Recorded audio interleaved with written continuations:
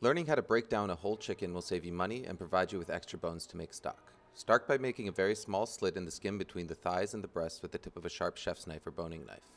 Pry one leg away from the body until the thigh joint pops out, and then repeat on the other side. Pick up the chicken by the leg, then using your sharp knife, remove the leg.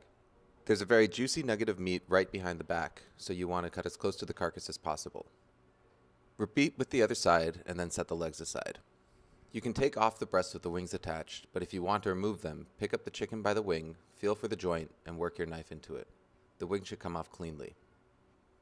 Pick up the carcass with the neck end pointing straight down, and then using a cleaver or a chef's knife devoted to heavy-duty tasks, place the blade behind the ribs against the rib cage. Cut downward with a few sharp, firm strokes. The back should separate easily from the breast.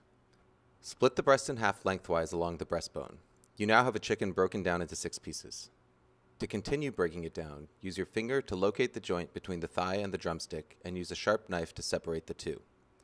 Use your heavy-duty knife to split each breast in half by first slicing through the flesh and then pressing down firmly with both hands on the blade to get through the bone.